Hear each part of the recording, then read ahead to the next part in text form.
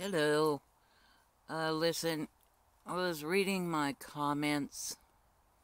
Wasn't going to do any more videos, but I was reading my comments and hidden messages. Hello, hidden messages. I don't think I've ever answered one of yours before, so welcome. Thank you for writing a comment. And they have a question about life reviews. And I know why, I know why a lot of people have questions about life reviews, because y'all are terrified that you've screwed up. And I'll tell you again, there's nobody on the other side going to judge you. Nobody on the other side is going to say you didn't do a good job. There's no such thing. That's all bullshit used to control you. Now, if you use your brains, you'll understand that this was an exceptionally smart way of controlling people and keeping gods in amnesia. I mean, pure genius. But then we're gods. Of course it's genius. But let me go through the life review. For a lot of people that do the life review, I think it's hard to explain. Yeah, I had the life review, but it wasn't. I would picture it more that it was meant for a different reason, and most people I don't think come back with the reason why it's done.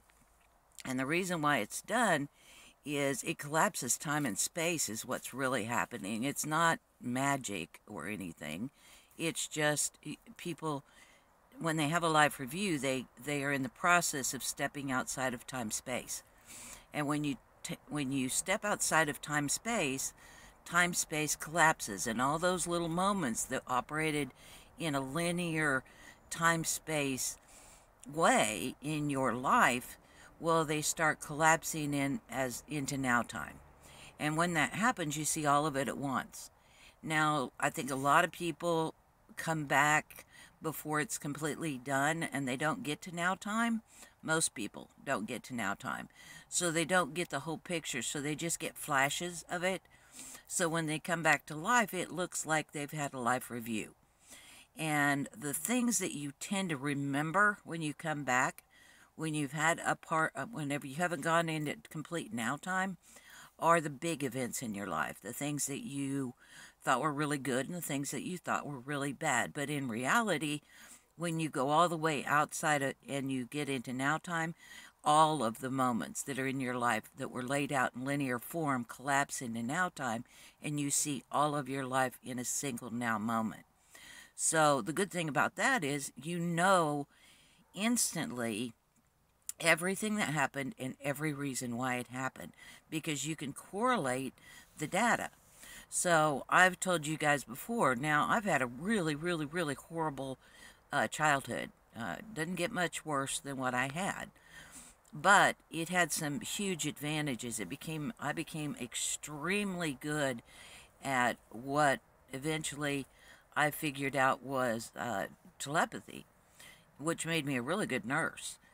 I didn't know it at the time until I died and came back, but without the childhood that I had where I lived, I had to be acutely aware of my parents because they were dangerous, or very, very dangerous people. So I became very, very good at collecting data from them, which made me very highly telepathic. Now it's really kicking me in the ass nowadays, status post dead, because I pick up everything. But nonetheless, it did a lot of good for me. Now, that's just one example, but when you die and you completely die and you leave and you go into now time, all those things collapse into a single moment, so you can see how they all work together. So when you leave here and you completely leave, you're totally at peace about it.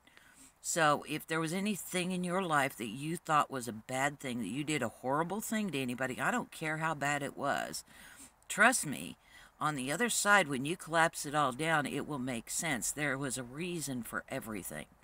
And in the big picture, whenever I pulled even further back from that, I collapsed my now time into everybody else's now time that was alive when I died. Then I pulled back even further and I collapsed it into all humanity's now time. And then I collapsed it into the beginning, all the way back to the beginning of this game.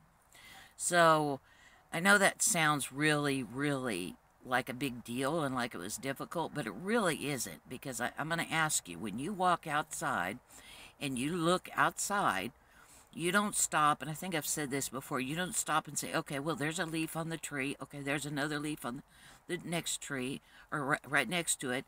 And now you stop and look at all these leaves, and then there's the top of the tree.